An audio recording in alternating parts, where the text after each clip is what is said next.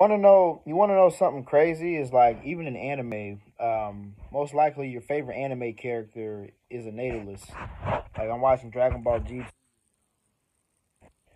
Pan and Videl and Gohan, and they're like, and Videl was like, I wonder if Pan is safe. And that's just kind of crazy because like that's what I'm talking about. Like if they had kids in the first place, you wouldn't have to worry about someone being safe. But this is fiction, so I don't despise Gohan and Videl, even though they are natalists, because like it's fiction. It's not real life. There is no real world consequences to a fucking fictional show. So, because like Goku's a natalist, Naruto's a natalist, but Goku is stupid.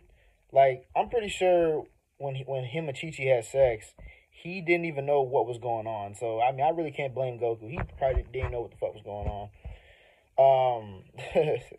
Yeah, Naruto's a natalist. There's many natalist anime characters out there, but it's cool because it's fiction. It's not real life, so I can kind of give them a pass, even though they're natalists, because they're still badass as fuck in their show.